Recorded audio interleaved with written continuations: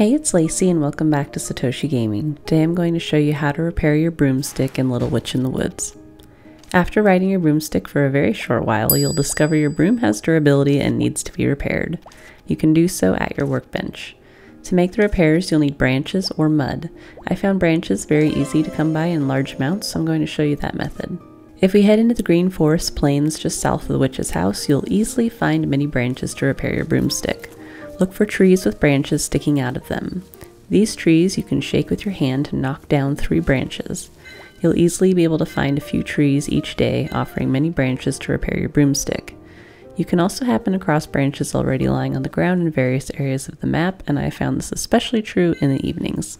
Once you have the branches, head back to the witch's house and into the basement workshop. In the bottom right corner, you'll find your workbench. Use your branches to repair your broom.